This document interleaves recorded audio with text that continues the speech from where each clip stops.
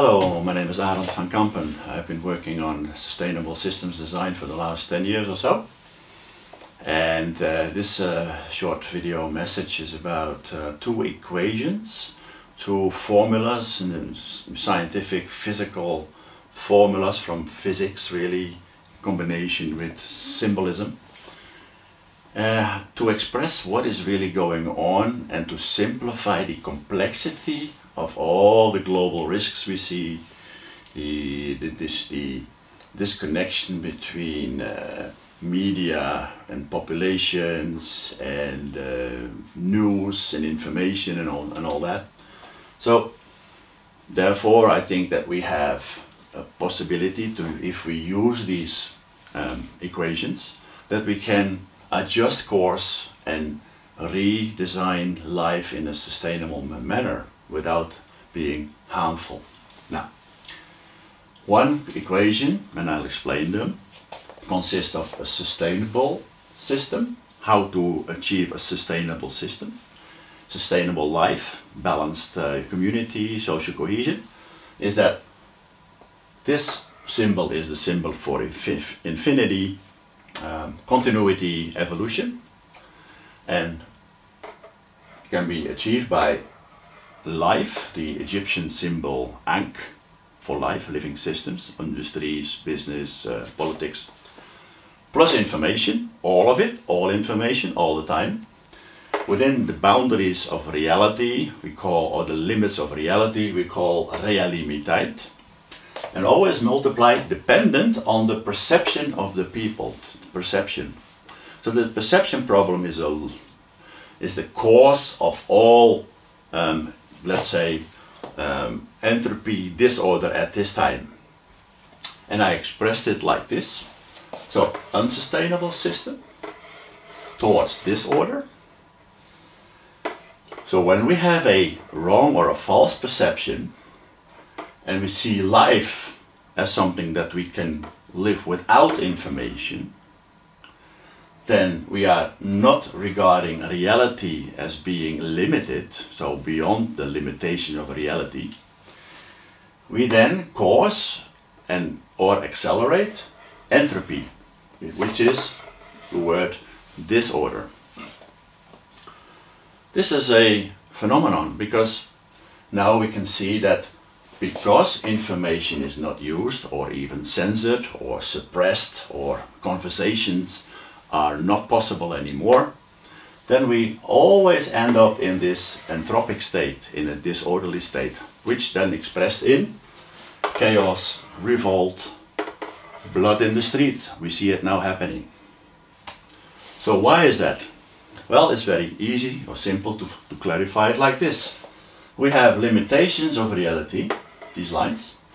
So when we steer our lives within those limitations of reality, or also known as boundaries of functionality, by communication, information, cognition, we can stay within those boundaries, but when we go outside of them, by false perception, by, for example, not acknowledging reality, lying, cheating, not allowing contradicting information, we always get entropy, and we cannot control that system any longer. So we, at the moment, cannot solve the corona crisis because we are here in this area.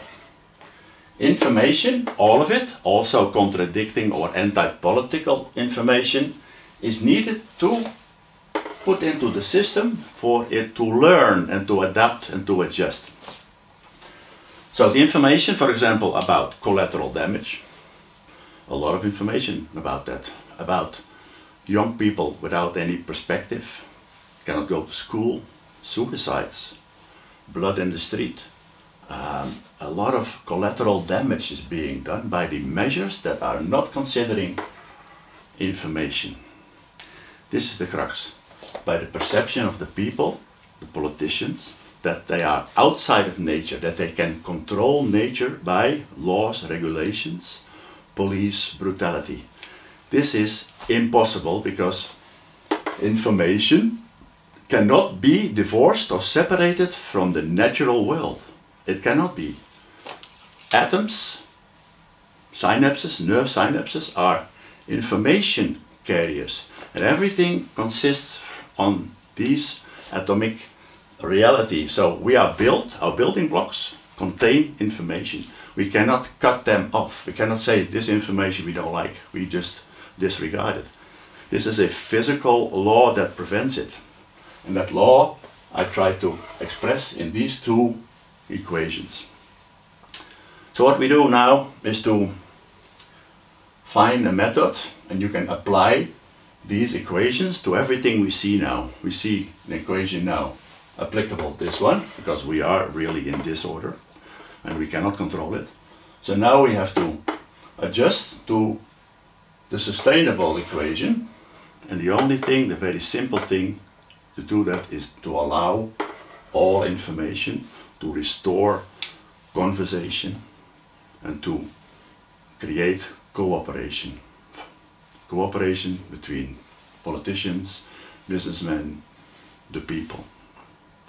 If we don't go here, we'll stay here, and our own survival is jeopardized, because also this equation applies to the destruction of natural habitats, the creation of a virus possibly in a bioweapons lab, the implosion of social cohesion, because the perception problem, the perception that we are the masters of the universe, this is wrong, false, and has caused 6,000 years of civilizational collapses in various eras in our history. Also, when we try to escape history, and George Santayana said, then we are condemned to repeat it.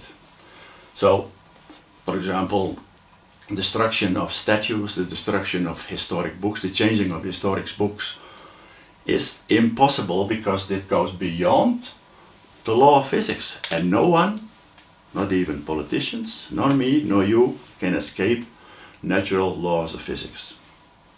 So I hope this message gives you some insight how nature works, how nature can continue itself, always through communication, information, cognition, and cooperation we call symbiosis. Thank you very much.